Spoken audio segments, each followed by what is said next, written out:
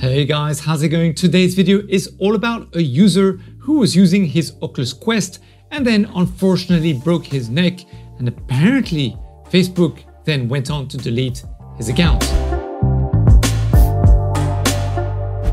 By the way, a quick thank you to those who recently went to our merch store to purchase some of our octopus playing Beat Saber designs. You guys are really awesome. Welcome to VR Essentials, where we talk about the practical uses of virtual reality and where you can get your weekly dose of VR educational entertainment. A big welcome back to all our regular subscribers. It's always awesome to see you and to have you among us. And of course, very nice to meet you if it's your first time here to the platform. Now, today's video is very much in relation to the video we posted yesterday, which was all about the changes in policies for privacy for WhatsApp and what it really means for the future users using an Oculus device which is made by Facebook. But today there are two key things to address here. First of all, there is a user on Reddit called VibingLike1776 who first of all allegedly broke his neck whilst he was using the Oculus Quest by playing some Population 1, but then posted this on his Facebook profile, and Facebook had apparently allegedly decided to just block his account straight away. The first thing we need to be cautious about is the fact that it can be dangerous to play VR, specifically for too long or if your play space isn't properly set up. We did post a video online about the 2020's best gags in VR, but there is a serious side to it as well. Apparently this user was using Population 1 for 2-3 days where he had some pains at the back of his shoulder, which then spread to his actual neck. And then eventually the 4th day he woke up and then that was it.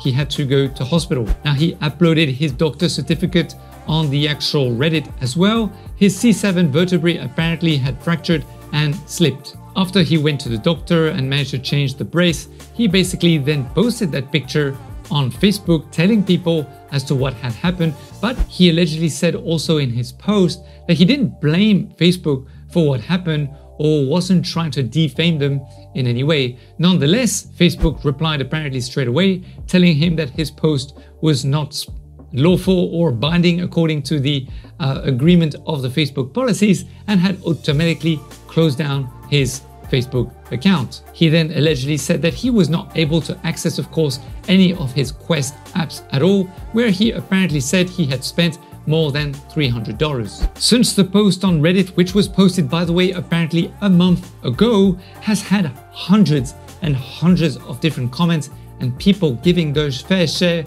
of opinions on this matter.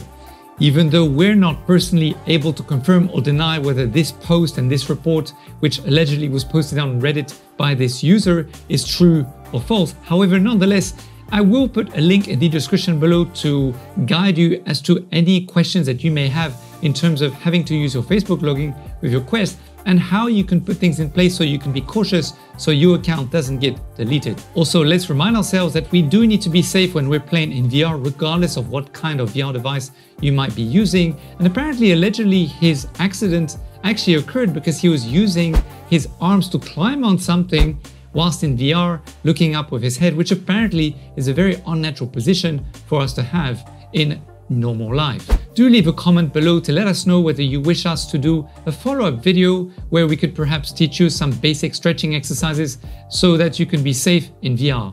Also, please remember to be part of the notification squad so that you don't miss the next video simply by enabling your notification bell after you hit subscribe.